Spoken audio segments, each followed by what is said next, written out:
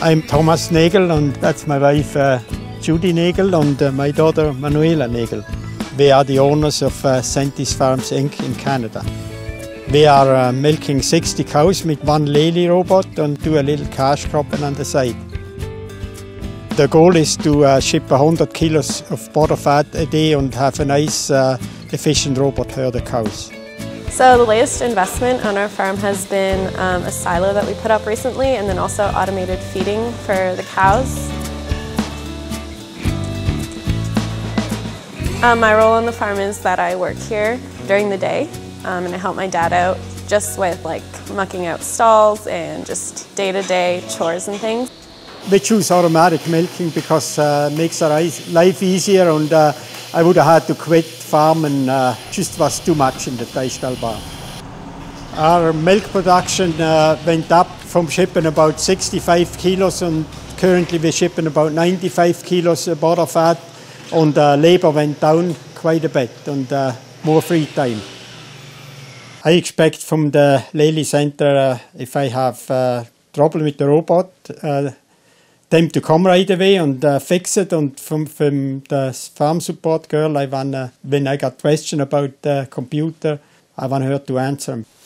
For me, it is setting goals. It's a lot more interesting to work towards something, like, you know, without the goals, yeah, it gets kind of boring. The last half years we achieved most of the goals, and I think we're ready to set some new goals. The farm advisor set me in a certain directions. We sat together and I made the goals myself, and she kind of told me they were achievable, and we went from there then.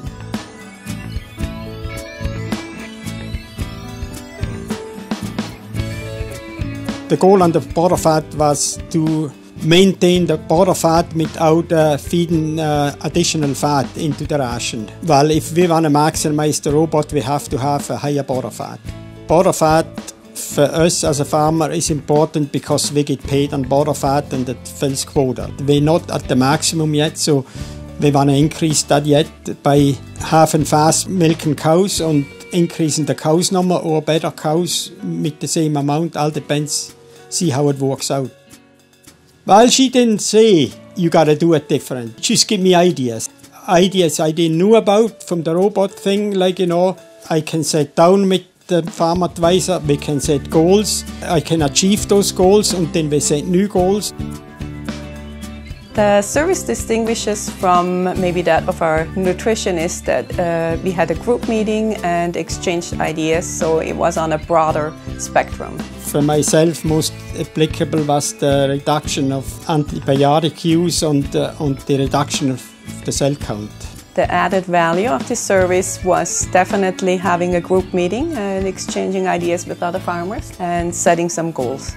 We would definitely recommend this service to other farmers, especially if they want to maximize their robot. Thanks to Robin, we now know what to work on.